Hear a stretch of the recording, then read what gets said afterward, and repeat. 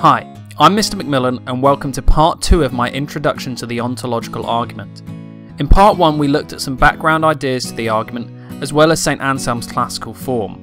In part 2 we're going to look at some other forms of the argument as well as the major criticisms of the arguments. A number of other scholars have developed the ontological argument. The French mathematician and philosopher René I think therefore I am Descartes believed the ontological argument was proof of God's existence. As a mathematician he was used to working with deductive arguments because in effect all mathematical sums are deductive arguments. Firstly, like Anselm he believed it was possible to know God's essence. His argument goes as follows. Premise 1. God is a supremely perfect being, i.e. any characteristic we think God has, for example power or knowledge or goodness, God has it perfectly or completely, which would mean he has all the usual attributes of God, e.g. omniscience, omnipotence and so on. In other words, God has all perfections, he is completely perfect. Premise 2. Existence is itself a perfection. Existence must be one of the predicates of a perfect being. To put it another way, God without existence is as absurd as a triangle without three sides. For Descartes it makes no sense. Therefore, since 1. God has all perfections and 2. Existence is a perfection, we must conclude that God has existence as a perfection and therefore he exists. Norman Malcolm, a 20th century American philosopher, developed Anselm's second argument, focusing on the idea of necessary existence. He said, if God doesn't exist, he can't then come into existence, or he would not be God. So if God doesn't exist, his existence is impossible. Conversely, if God does exist, he can't cease to exist, or he wouldn't be God. In other words, if God exists, his existence is necessary. Malcolm then argues as follows. Premise 1. God's existence is either necessary or it is impossible. Premise 2. God's existence is not impossible since it is not self-contradictory. Therefore, God's existence must be necessary, which means God exists. Alvin Plantinga, another 20th century American philosopher, also supports the ontological argument. He uses a form of what is called modal logic.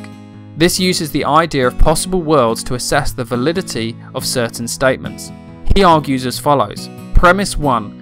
There is a possible world with a being with maximal greatness, which means it is a being that has the attribute of existing in all possible worlds. Premise 2. In any possible world, this being has maximal excellence, which means it has attributes like omniscience and omnipotence. Premise 3. Our world is a possible world, which means therefore that this maximally great being exists in our world. Therefore God, who is this being, exists. Various criticisms of the ontological argument have been made, and they can be grouped together into approximately 3 categories, although there is some overlap between these ideas. Firstly, the ontological arguments rely on having an agreed definition of God, but various philosophers have said that we cannot know fully what God's essence is, and even if we did, we could not know for certain that we had got it right. Thomas Aquinas, despite being a theist, felt this was why an a priori argument could never prove God's existence.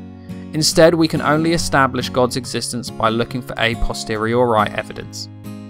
Secondly, some critics have claimed that existence cannot be treated as a real predicate of a subject. To put it another way, we cannot say that existence can be part of the essence of a thing. To understand what this means, you need to know what we mean when we talk of the essence of something. The essence of a thing are those attributes, or predicates as they are called, that are essential to make that thing what it is. For example, the essence of a chair is made of 3 things.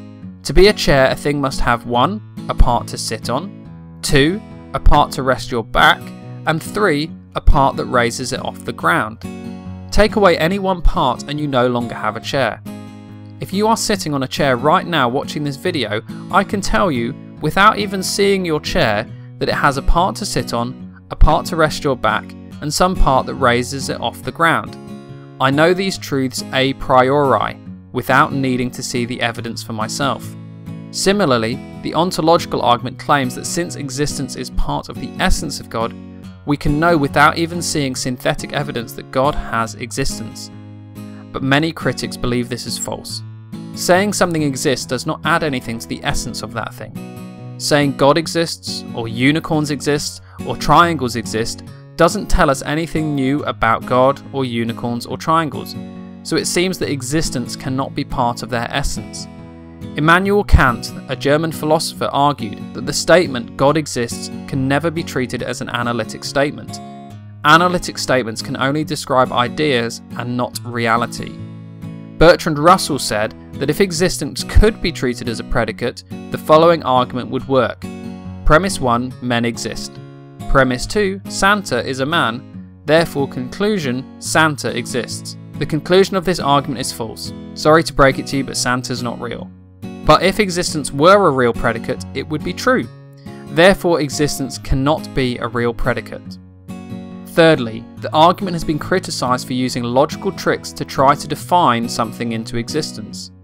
The French monk Gaunilo of Marmoutier, a contemporary of Anselm, said that if Anselm's argument truly worked, it could be used on pretty much anything. If, for example, we said that there is an island which no island could be greater thought of, according to Anselm's logic, then such an island would have to exist, but this is plainly absurd, so Gaunilo believed Anselm's argument was false. Brian Davis claimed that the argument effectively uses circular logic, which could not be trusted. If we look at Norman Malcolm's argument, he moves from saying, if God exists, he exists necessarily, to saying that God exists necessarily, therefore God exists. Let me give a simpler example to see if you can see the flaw that Davis thinks he has spotted. I could argue the following. If I don't fill my car with petrol, it will stop running. My car has stopped running, therefore I must not have filled it with petrol. This is a logical fallacy, since the argument only works one way. The first statement may well be true, but it doesn't necessarily follow that the reverse is also true. There could be plenty of other reasons why my car stopped working. Ultimately, what all of these criticisms share is that they believe it is impossible or illegitimate to move from the idea of God to the reality of God. In fact, the name ontological argument was a name made popular by Immanuel Kant, who was a great critic of the argument. The Greek word ontos means reality, and Kant used this name because he believed the argument made an unacceptable logical leap from ideas to reality. So what to conclude? It has been said that the ontological argument either totally succeeds or it totally fails. The supporters of the ontological argument believe that if we accept their assumptions about the nature of God, then we cannot fail to accept that God must exist. Anselm says that if God doesn't exist, we are left with an inherent contradiction, therefore God cannot not exist. While Descartes, Malcolm and Plantinga created their own revisions of the argument, if we find ourselves agreeing with the premises of the ontological arguments, then it becomes difficult, if not impossible, to disagree with their conclusions. On the other hand, the critics of the ontological argument believe it fails. They believe that all the terms that we use to describe what type of argument it is are the very things that mean it doesn't work. Aquinas said no a priori argument can prove God's existence, only one based on experience.